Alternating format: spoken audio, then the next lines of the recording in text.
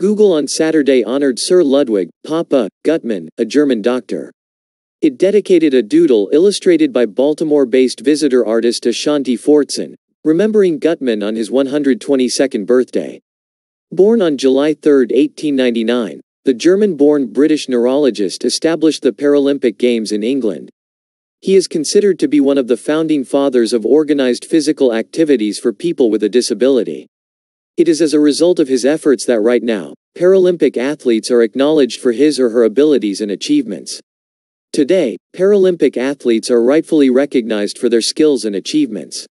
The Paralympic Games continue to be a driving force for promoting the rights and independence of people with disabilities, with a lasting impact on equal treatment and opportunity. Interestingly, Guttmann was a Jewish doctor who had fled Nazi Germany just before the Second World War.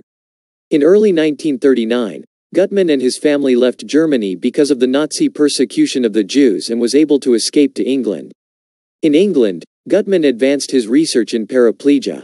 In 1944, he put his innovative approach into practice as the National Spinal Injury Center director at Stoke Mandeville Hospital. In 1948, he organized a 16-person archery contest, one of the first official competitive sporting events for wheelchair users.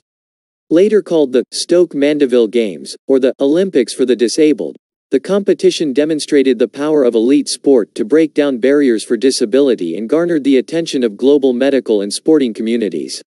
In 1961, Guttmann founded the International Medical Society of Paraplegia, now the International Spinal Cord Society, ISCOS. He was the inaugural president of the society, a position that he held until 1970. He became the first editor of the journal, Paraplegia, now named Spinal Cord. He retired from clinical work in 1966 but continued his involvement with the sport. After retirement, Papa G, as he was affectionately known to those close to him, turned to horticulture.